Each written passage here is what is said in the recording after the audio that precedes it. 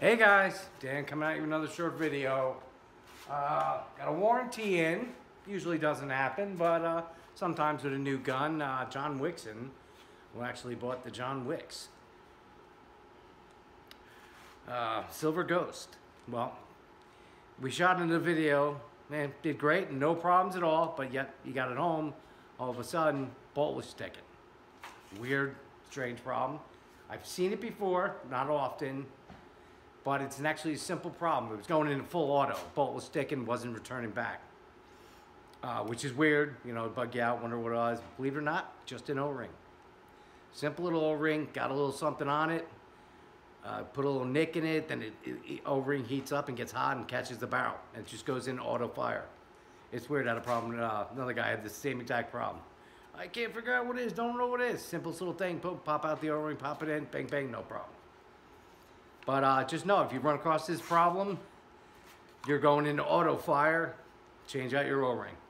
That's almost always going to be the problem. Otherwise, it can be your sear2 or your spring. A weak spring, weak sear spring will do the same thing. It's just going to let the bolt go back and forth. It's not going to set it back on the sear if the sear's fucked up or if the bolt spring is fucked up.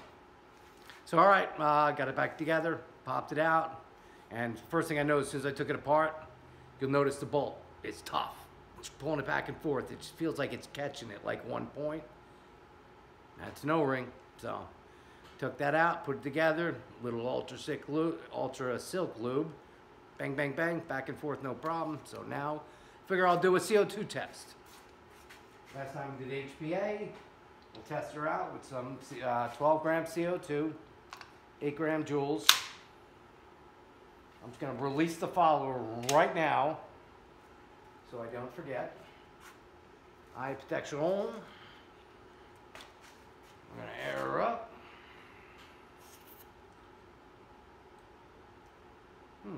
Didn't feel like it had a lot of CO2 in there, but we'll see. Okay.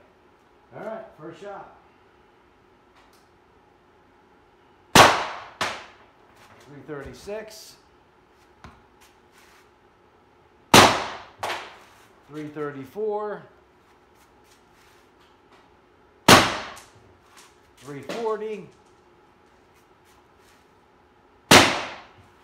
326.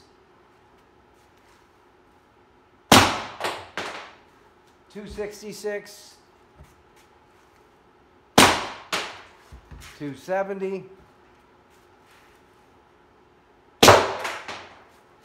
234,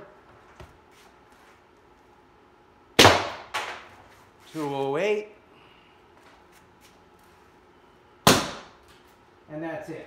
But that was 8 rounds. So with these, you know, you can get a lot of power out of the first couple rounds. You can also set it down a little bit, just like this, to try and expand and get the most possible rounds.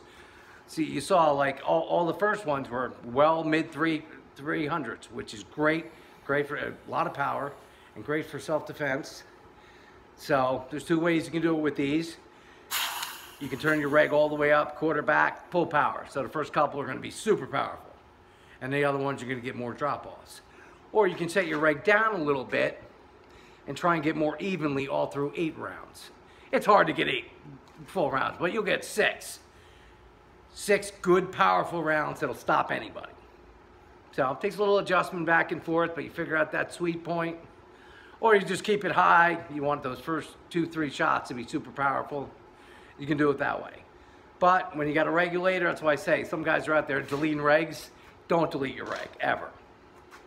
Always a bad idea. It's just a stupid way of trying to get past other problems. You know, keep your reg. It's a good thing to have. You design everything right, you won't have a problem anyway. But you want your reg because you want to be able to balance it out, tune it, you know, many things. And I've done the full testing on deleting the regs too, and I've seen no perk. You don't get higher power out of deleting the reg. You know, when you crank this all the way up and then quarter turn back, that's in it. You still get full power, same numbers. If you take the reg all the way out, you'll still get that same number, even a little lower. So there is no perk whatsoever to deleting your reg. Your PRV, yeah, you want to delete, but you never want to delete your reg. That's just, you know, some guns you want to do that, and maybe an M17 that has more problems when you get up to high power. Those, I recommend deleting the regs on those. That's worth it because the M17's got a lot of other problems once you start getting up there. But for your M17 guys, great gun, great for the money, can't beat it. You know, $375, whatever they're selling for now. You got full auto, not that you ever really need full auto. But I recommend those ones, don't try and get crazy high. In my experience, and 4 or 5 years of working on those, the higher the power, the more the problems with the gun. Those I like around 45, 50 joules. Then they're good, they're stable, you won't have problems. You try and get over 50 and going higher up to 60, I've seen nothing but problems when you get that high. But anyway, video's not about M17s, but while we're at it, there we go. But as the Silver Ghost come in for warranty, sorry John, it happens. But I take care of my warranties. You buy a gun, you can always send it back and get it serviced. But that was a real simple one. And he could have fixed it himself, and he offered, real mechanically inclined guy. Totally could have changed the O-ring. But a brand new gun, I'd rather have it back, take a look at it, make sure there's no major problems just besides an O-ring. But now we know it's just simple little O-ring, no big deal, went over the gun. The rest of the stuff is good. Re-ultra silked it, so the Silver Ghost is back in business. Hey guys, I gotta keep testing the gun just to make sure, get at least another mag through it. And I figure, might as well jack it back up, see what the full numbers get with the same amount of rounds. That's what the tests are all about. All right. Eye protection. Follower. And make it through the video. There'll be no more testing after this, because I'm not taking a chance of forgetting the follower. Made through this one, that's good. All right. First number. Woohoo! 392. CO2, 12 gram, 8 gram joules. 336.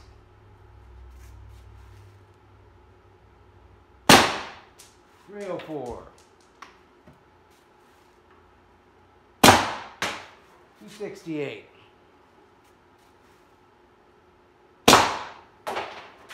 232. Still shooting higher than a burner after all these shots. Just thought I'd throw that in there. 214. Still shooting higher than a burner after all those shots. 188. About the same as the burner right there. And that's all. That was the 8 rounds. So 8 shots through this, at a guess. 8 shots through this, then you get down to about a burner power. I know there's a lot of guys out there, selling those burners and pushing them on people. Yeah, you can protect yourself with a burner. They're full of shit, just trying to make money. Burners, they get 10 joules. You use 8 gram Grimberg joules, brings it up to about 13. The average paintball shot, kids go to play paintball every day and shoot each other with 14 joules. 4 gram at like 280 FPS, that's what a paintball is, and that's what they shoot at. And that's about 14 joules. They can crank it up to around 16. But they get shot on purpose, so I don't understand how these people are talking about burners saying, yeah, burner's gonna stop him right dead in his tracks, so I'll just shoot him in the face or whatever. It's 10 joules. You shoot me in the face with 10 joules, I'm gonna beat the piss out of you with that burner. Because you ain't gonna do much at 10 joules. Same as a paintball shot. You get shot in the face with a paintball gun, I've been shot in the face many times with paintballs. Wasn't stopping me. So, I don't get it. I personally don't, I'm a dealer. Anyone can be a dealer. Burner takes anybody. But I don't believe in their product, so I don't sell them. The TCR, that one used to be a Timin. That one you can get some good power at. The TMC or their Elite, whatever thing, for 900 bucks, piece of junk. It's a paintball gun. You ain't getting more than like 25 joules out of it. Don't waste your fucking money. The Tipax, the other one is Shell, used to be the Mission.